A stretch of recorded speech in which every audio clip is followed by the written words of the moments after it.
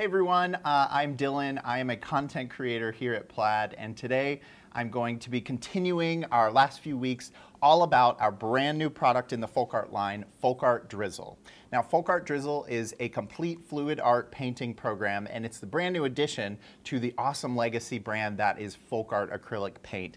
So it is an acrylic-based, water-based, non-toxic fluid art paint that is perfect for all kinds of fluid art and paint pouring. So I want to go ahead and jump right in and talk about what we're going to be working on today. And before I do that, though, I want to mention that we have a great PDF free printable guide on our website. If you go to plaidonline.com/drizzle, you'll find this free guide that goes over all kinds of different techniques and different supplies that you may need for pouring. So we're not going to cover basic supplies today. We're going to talk about my favorite kit in the line, which is our Drop Swipe Stir Tool kit. Now, this is a great kit if you're new to fluid art. This is a perfect thing to pick up and just jump right into paint pouring. We have three different paint swipers here. You've got a round tooth comb, a square tooth comb, and then a swiper that has some jagged little teeth on it. You get 6 of these great wooden stir sticks and 4 of the paint droppers. They are perfect for getting started with paint pouring. And what we're going to be making today is this canvas right here. This is a beautiful swirled and combed canvas. We used 3 different colors on this, and I want to show you what colors we used. We've got Good Night. This is our dark navy color. It's that beautiful navy. Then we've got Sea Level. Sea Level is kind of a royal blue color.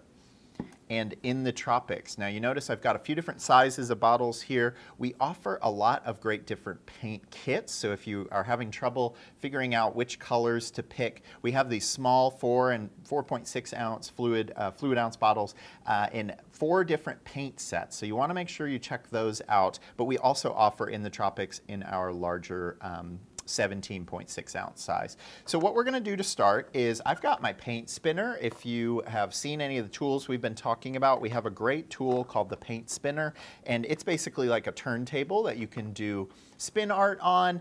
It's a fantastic tool. I like to use it as my general workstation. So if I've got a canvas, I want this in the room because it's just great to work on. And what we're going to be doing is using our swipers, our combs, and we're going to be swiping across our design. So sometimes it's really nice to be able to move your canvas instead of moving your arm, and it makes it get your canvas in a much more easily accessed position. So I like to work on that, and you'll notice I'm working in our classic baking sheet, nonstick baking sheet. It's what we love to pour in. So let's go ahead and get started. I'm going to place my canvas here. I'm going to put some gloves on. Emily is in the studio today. If you guys have any questions, I would love to hear them. Again, that we are using our brand new FolkArt Drizzle. It's a very exciting new product that is available exclusively at Michael's. You can find links in the description. And we're going to do a dirty pour for this. So if you are not familiar with pouring art or fluid art, you'll know that a dirty pour is when we pour a bunch of different colors of paint into one cup, pour it on our canvas, and swirl it around. The other way to do a paint pour would be a straight pour, pouring each individual color onto your canvas. So we're going to do our dirty pour today. And I've got my canvas up on push pins. That is a tip that we always love to have. And it's really nice to have these pushed into the corners because when you are done with your canvas, you can actually just set your canvas to the side and your paint will not stick to whatever surface you have stuck your canvas on. So you want it a little bit elevated. I'm just moving my push pins back a little bit so it fits over my spinner a little better. There we go. Okay, so we're going to go ahead and start here. I'm going to just pour my colors directly out of the bottles into my cup. There's no real specific rhyme or reason to how we're doing this. We're just going to layer paint in our cup. And I'm going to get this small cup about halfway full to be able to cover my entire canvas. A dirty pour is a great way to start out because it's really fun to just pick, 3 basic colors. All you have to do is pick 3 and mix them up in these cups, and you get such great blended results. Now, FolkArt Drizzle stays very separate. The colors stay very bright and vibrant. They don't muddy, but they do blend in a really beautiful way when you do a dirty pour. So I'm always excited to see how my colors end up mixing.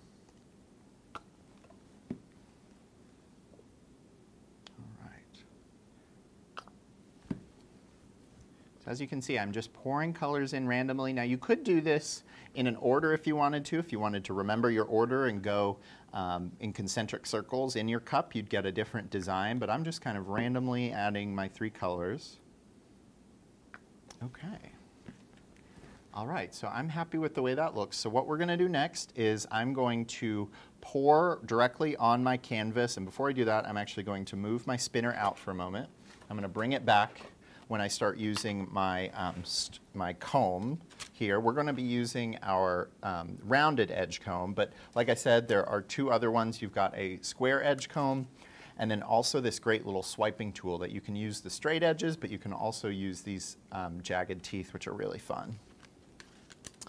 Okay, for a dirty pour, you can do it several different ways. You can put your canvas on top and then flip the whole thing over, but I am just going to pour my paint on and we're gonna swirl it around. So the steps to this, pour the paint, swirl it around, then we're gonna grab our comb and run our comb through the top of our paint.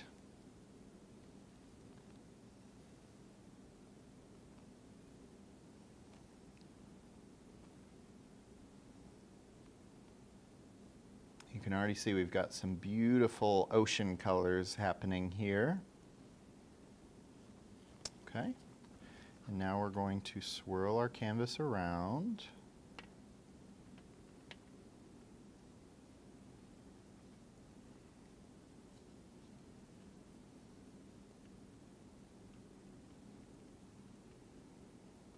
You know, Dylan, one thing that I love about this brand is that you can leave it just like that.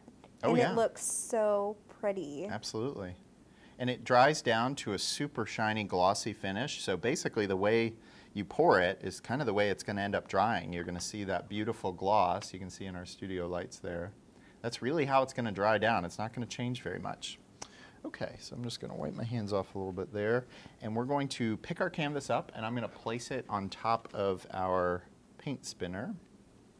So we do have a comment, and maybe we can get into this a little bit later when you bring out the tool. Sure. But we were wondering if you could comment on how hard or light you comb through the drizzle paint. Yeah, that's a good thing to talk about. So when I usually use the comb, I like to glide it through, but you do want to touch the canvas. You don't want to just glide it through the paint. I like to actually have some texture. Drizzle is great at leveling, but it also, when you use the comb, you can get a little bit of raised texture, and you see how those lines, I waited a little bit longer to comb through on this one, so you can see we have some ridges, because I wanted that beautiful texture, those almost ribbed looking canvas. But yes, if you were to go ahead and go right through your comb like we're about to do, you would end up with a nice smooth finish, and it wouldn't necessarily have those separations in it on that canvas. So it generally levels out really, really well. Andy says that Dylan always makes using Drizzle products look like so much fun. Oh gosh, yes. If you haven't seen them already, we were on Andy's series, Lunch and Learn and Technique Tuesday last week in the Let's Paint with Plaid Facebook group. So go over there and see the fun we had there. We made some crazy projects, and it has been fun the last few weeks showing everybody Drizzle, even the decorative painters in the folk art world. It's been really fun. Okay, so let's get back to this one. I'm excited to see our tool in action here. Now these are a great rigid plastic, so after I'm done, I'm just going to go grab some soapy water and scrub this off, and it'll be totally clean. You can see we've used it a lot and it remains really clean. So we're just going to go ahead and try it out here. So I like to start kind of at the diagonal, and we're going to kind of rake our way across. You can see those teeth are touching the canvas. It just adds a completely different effect. Yeah.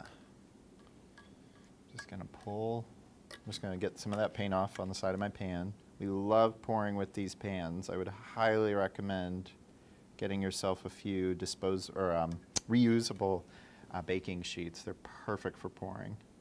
And if you happen to get a little bit of paint all over your pan, you can allow it to dry. Absolutely. And then you use that extra paint as what's called skins. Yes, paint skins. Emily brings up a great technique that we like to use here at Plaid. We take the paint that's left over in the pan, which I'll pull my spinner around. You can see we've got a lot of paint there. You can even spread this out with your comb to get a little bit more coverage on your pan. And what's going to happen is this paint is going to dry completely solid. You're going to get a nice like flexible sheet of paint after that dries, and you can use this to cut and stencil. You can put a word on a canvas with this. We like to do that from time to time, so don't just toss that paint, but using these pans make it really easy to remove that paint out of your pan. Great tip, Dylan. Yeah. Okay, so that is kind of an overview of our Drop Swipe Stir Tool kit. You'll notice that, like I said at the beginning, you have a lot of different options in that kit. I'll remove my gloves just to show you again those tools. So you get 3 different combing tools or paint swiping tools. You've got the round edge that we just used. You have the square edge. And then you've got this great paint swiper. This is great if you use silicone in your paintings, and if you've ever seen a cell swipe pour. These are great for that kind of technique, but it also has these jagged teeth that would give you a similar effect, but just a little bit sharper on your canvas. They are awesome to use. You also get 4 of the dropper tools. These are fantastic. They are plastic. The syringe area is plastic, and then they just have this nice squishy silicone cap that you're able to just clean up easily with soap and water. I've used these so many different times, making all these different videos and projects. So these are great to have in your arsenal if you want to add colors on top. We could even go back and add some white as an accent on top of this canvas. It's really fun and easy to do, and this Drop Swipe Stir Tool kit is a fantastic thing to have at your side when you are paint pouring. So if there are no other questions, I think that wraps it up for today's YouTube Live. We have everything linked in the description, so make sure that you are checking out our landing page, which is plaidonline.com/drizzle. And Drizzle is available exclusively at Michael's. So head to your local Michael's store and see the entire end cap, all the paints, all the tools. It's a beautiful end cap, and I would love for you guys to check it out. All right, until next time, bye guys.